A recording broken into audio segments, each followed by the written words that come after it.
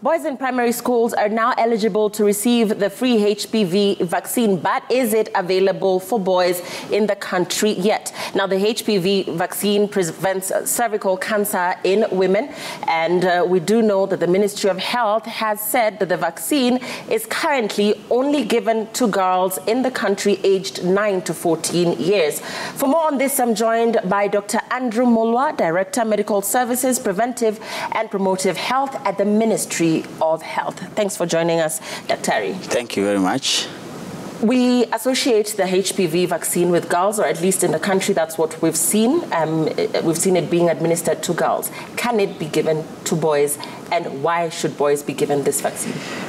Yes, the vaccine can theoretically be given to boys. This vaccine works against the human papillomavirus, which is one of the most common sexually transmitted viral diseases that if the vaccine is conferred to boys, will actually offer them protection against the virus.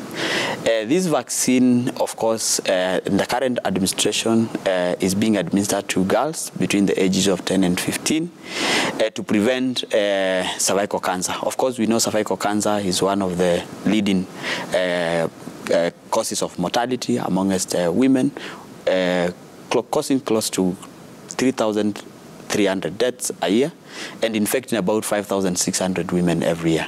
So as a way of preventing this disease, we introduced HPV vaccination in 2019 to protect girls against getting this disease in future.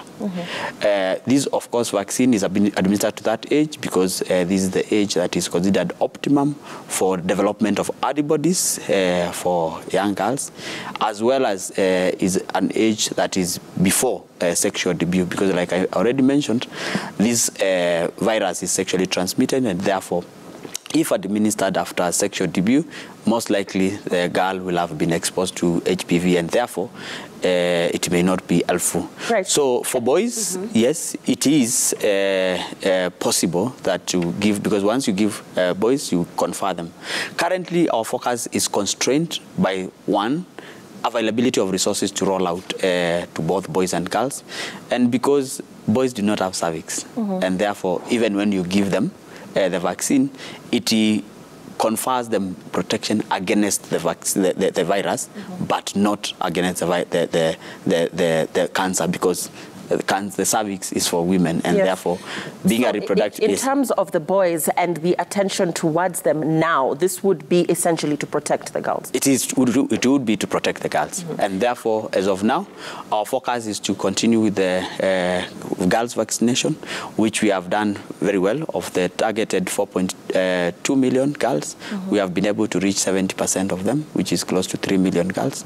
And we hope by the end of this year, we'll be able to reach close to 90%, and therefore at that time, in terms of programming, the ministry might prioritize giving this, because the cohort that will require the vaccine will substantially reduce, because remember, we are targeting 10 to 14 years, and the 10 to 14, the new entrants, which is the 10 years every year, because the population grows every year, will be probably like a quarter of what we are doing now, and therefore that the vaccines that are available, we may start considering having boys get into it. Right, and Dr. before we get into the girls and their uptake, the ages of the boys that would be eligible for this? I think for purposes, of course, this is a decision that will have to go through a consultative process, policy-making process involving the immunization advisory group, professionals, what we call the KENITAG, and guide us on the age. But from a scientific perspective, would be boys before sexual debut. So we'll have to look at social behavioral patterns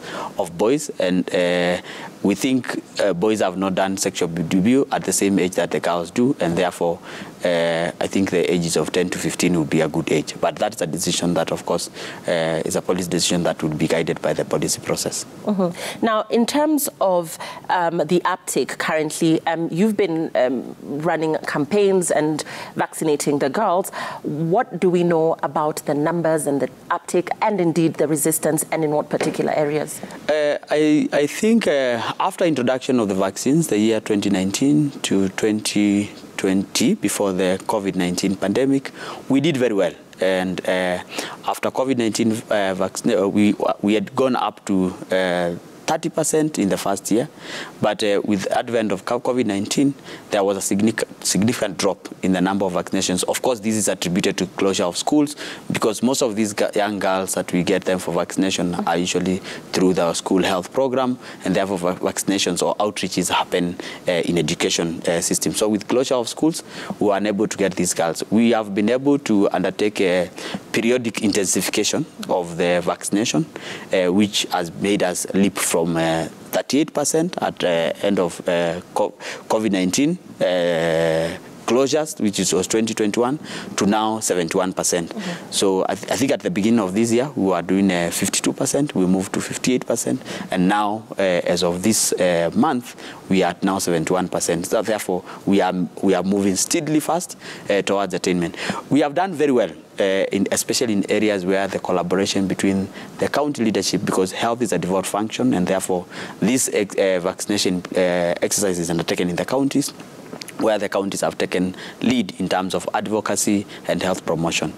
Surprisingly, in hard-to-reach counties, this has been, there are counties that have done very well, but surprisingly, Nairobi County, which we expect to be one of the leading counties, is not doing as well. What would you attribute this to? I think most of it is because of the advocacy and the school system here in Nairobi, unlike in the rural areas or in the less urban areas, where the schools are boarding and you are able to access, and we have a vibrant school health program.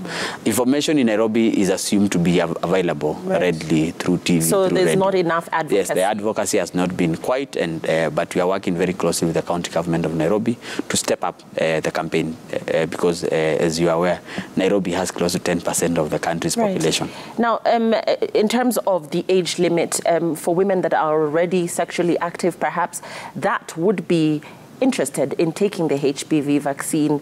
What would be the age limit? And, you know, as regards, you know, the older population, a demographic that is already sexually active, and administering the vaccine, the conflict that lies therein? I think for programming perspective, we are targeted girls that we think are not sexually active. For those that are sexually active, chances are there has been exposure to this vaccine. So therefore, unless one goes to their doctor, they do a PCR and confirm that they indeed have not been exposed to this virus, then in older women who are sexually active, it may not be of value, because chances are, because these are human papillomavirus is a pretty common virus, and therefore is a virus that most likely has been transmitted to most women who are sexually active. Right, and we will be looking forward to the next rollout of the HPV vaccine across schools in the country. Dr. Andrew Mulwa, Director Medical Services at the Ministry of Health, we thank you so much for your time. Thank you very much, Liliana.